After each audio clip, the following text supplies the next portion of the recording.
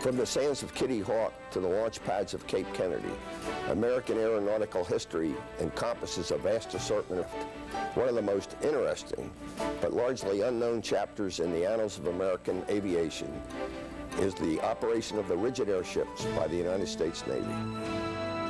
Many people are familiar with the famous German Zeppelins, Graf Zeppelin and Hindenburg, but few know about the many successful flights and aviation milestones that marked the United States Navy's employment of rigid airships in the 1920s and 30s.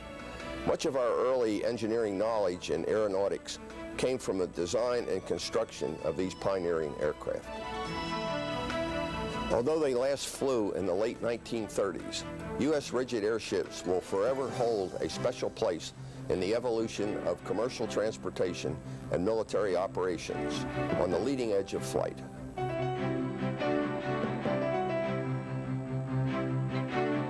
Several brief, crude-powered balloon flights were made in France between 1852 and 1884. Then, on October 19, 1901, Brazilian Alberto Santos Dumont preceded the Wright brothers by more than 2 years with the first acclaimed, prize-winning powered flight of about 7 miles from St. Cloud to the Eiffel Tower and back. Referred to as a dirigible from the French word for steerable, Santos Dumont's lighter-than-air vehicle was soon followed by a motorized rigid-frame dirigible balloon designed and manufactured by a retired German Army general and inventor, Count Ferdinand von Zeppelin. Zeppelin's dirigible differed structurally from the earlier non-rigid airship, which is now commonly known as a blimp. A blimp depends on the pressure of air diaphragms called ballonets inside the blimp's main envelope to control the pressure of the lifting gas, which maintains the envelope's aerodynamic shape. The skeletal framework of a rigid airship contains individual gas cells in a network of transverse frames, longitudinal girders, and bracing wires. Because its gas was compartmentalized into a series of cells, a rigid airship could remain in reduced buoyant flight if 1 or 2 gas cells were damaged. In 1910, Count von Zeppelin founded the world's first regularly organized air transport concern, the German Airship Navigation Company. 4 commercial airships called Zeppelins after their inventor introduced comfort and luxury to air tourism, carrying 10,000 paying passengers safely on 1,588 flights over 4 years of operation.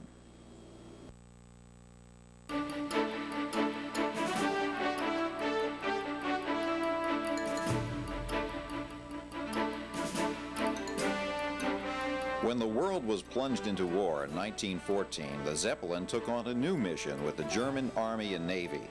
Zeppelins performed scouting and bombing runs deep into enemy territory. They frequently operated in overcast skies, receiving target identification from an observer in a so-called cloud car that was lowered just beneath the cloud cover. However, the hydrogen used as the lifting gas eventually proved to be the Zeppelin's Achilles heel. Allied aircraft and artillery found a way to reach the Zeppelin's operating altitude and set the airships on fire. Germany's cross-channel raids on England ended after 300 raids and 1,000 scouting missions. Nevertheless, the airship's possibilities were not ignored by the British and the French, who took advantage of downed Zeppelins to gather design knowledge, and so did the United States. America's development of rigid airships was undertaken by the United States Navy. Dedicated officers like Admiral William A. Moffett championed the use of lighter-than-air aircraft as long-range scouts carrying fighter aircraft for use by the Atlantic and Pacific fleets. The first American rigid airship was the ZR-1, or Shenandoah, a modified copy of the German L-49 captured in France. Shenandoah's structural parts were made of new aluminum alloys, state-of-the-art materials that proved to be a major advance in aviation technology, which were later used in heavier-than-air aircraft. The parts were fabricated at the Philadelphia Naval Aircraft Factory. Then subsections of the rigid framework were brought by truck and rail to the new hangar at the Naval Air Station in Lakehurst, New Jersey, where they were assembled. Although Shenandoah was originally designed for hydrogen inflation, safety concerns led to the decision to create her static lift by using 2.1 million cubic feet of helium gas, which was both non-flammable and very scarce. The gas was contained in 20 gas-tight cells tailored to fit within Shenandoah's 680-foot-long hull. She was powered in flight by 6 300-horsepower Packard engines, which enabled her to reach a maximum speed of 68 miles per hour. The ZR-1 made her maiden flight on September 4th, 1923, and was christened USS Shenandoah the same year on October 19th. Her early flights proved that Shenandoah could fly in heavy weather. She was purposely moored on a high mast in winter conditions so that the Navy could observe her non-flight reaction to strong winds. On January 16, 1924, a 78-mile-per-hour gust of wind struck her starboard bow, damaging the top fin and rolling her so severely that she was wrenched from the mast. Although 2 gas cells deflated, an alert mast watch released ballast, allowing Shenandoah to balloon downwind until her crew powered up her engines. The incident, which turned into Shenandoah's 20th flight, concluded about 8.5 hours later as she limped back to base, where she was hangared and completely repaired. Shenandoah was the first airship to moor to a floating mast, operating with the USS Patoka, a modified collier or coal ship. During 1924, she flew along the periphery of the United States, mooring at masts in Texas, California, and Washington before returning to New Jersey.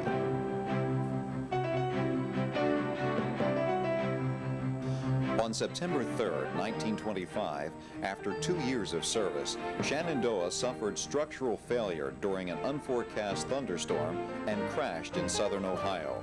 29 of the 43 men on board survived. The ZR-3, which had a volume of 2.4 million cubic feet, was built in Germany and delivered to the United States as a World War I reparation. She arrived at Lakehurst in 1924 after a then astounding 81.5-hour non-stop flight. She was docked in Hangar 1, bled of her hydrogen content, and reinflated with helium. Because helium was monitored and conserved very carefully, the ZR-1 and the ZR-3 could not be inflated at the same time, prompting humorist Will Rogers to comment, "The Navy has 2 airships, but only 1 set of helium."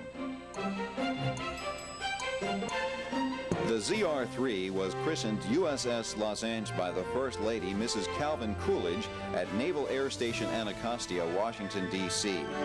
Even though she was limited by treaty to training and experimental operations, Los Angeles established her own series of firsts, landing aboard the aircraft carrier USS Saratoga, making the first non-stop 2,250-mile flight from Lakehurst to the Panama Canal Zone, demonstrating her ability to recover and launch aircraft in flight, and proving her endurance with the fleet with 3 weeks of continuous operations from USS Patoka.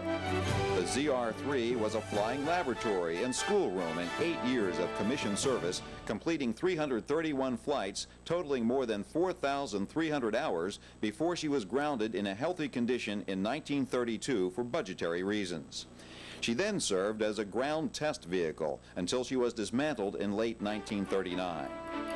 The next rigid airships to be commissioned by the Navy were the flying aircraft carriers USS Akron and USS Macon. Built by the Goodyear Zeppelin Company in its mammoth hangar at Akron, Ohio, Akron and Macon were nearly identical twins. These giants of the skies, each with a volume of 6.5 million cubic feet, had almost 3 times the volumes of the Los Angeles. Their designers incorporated lessons learned in the operation of the smaller rigids.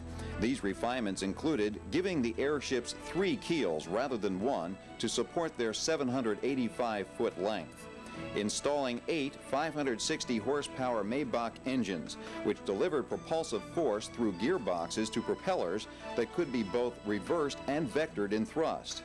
and using condensed water vapor from engine exhaust to compensate for the lost weight of expended fuel. These improvements greatly facilitated the operation of the scout planes that were lowered by trapeze from their midship hangar for launch and recovery over wide stretches of the Atlantic and Pacific Oceans. The Sparrowhawk pilots, like their counterparts on surface carriers, relied on the aircraft's arresting hooks. Only these men did it in midair. The Sparrowhawk's lightweight design for extended operations from Akron and Macon led to later breakthroughs in heavier-than-air aircraft design. The ZRS-4 was christened USS Akron by Mrs. Herbert Hoover on August 8, 1931 in Akron, Ohio. After her maiden flight on September 23, 1931, she was transferred to Lakehurst and departed from there for naval maneuvers on both coasts. This pattern continued until Akron was lost on April 4, 1933 in a storm over the Atlantic. All but 3 aboard were lost, including the Chief of the Bureau of Aeronautics, Rear Admiral William A. Moffett. Just 3 weeks before Akron went down, Mrs. Moffett had christened the ZRS-5, the USS Macon. The airship's maiden flight was on April 21, 1933. With Los Angeles decommissioned and Akron lost, Macon was pressured to demonstrate the capabilities of lighter-than-air aircraft. She was flown with minor structural failures that she sustained during turbulent low-altitude flight in cross-country operations. The failures could have been correctable only with an extended hangar layup. While flying off Point Sur, California on February 12, 1935, Macon's upper fin failed, causing the loss of both full control and helium. Macon made a limited controlled ditching in the Pacific, losing only 2 personnel. The United States Navy built no more rigid airships after these losses. Instead, it concentrated on smaller, non-rigid airships, which later served effectively for anti-submarine patrol and escort during World War II. And that is another story. The rigid airship may be gone from the scene, but its major impact on aviation will always be recognized. Many of the aeronautical designs, materials, and technologies that we take for granted today were developed when these huge lighter-than-air aircraft sailed the skies on the leading edge of flight.